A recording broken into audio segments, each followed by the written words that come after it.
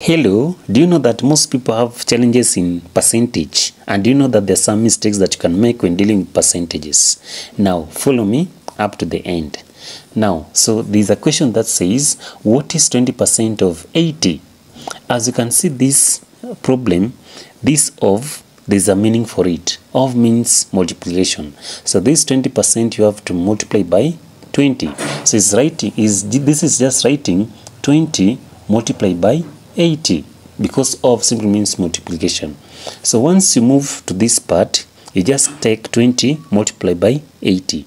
Now when you take 20 multiplied by 80, we shall get the answer as 1600 because we shall have to multiply 2 by 8 is 16. Then since you take this 0 and 0, you combine them together. So it becomes 1600.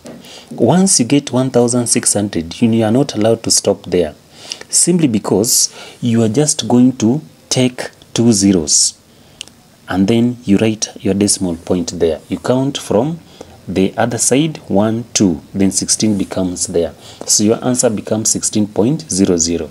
So you can say the answer is 16.00 or the answer is 16. So now our correct answer becomes 16.00 or 16. So this one is the easiest way of working out the percentages. If you found this video interesting, please remember to subscribe to this channel. Thank you. See you in the next video.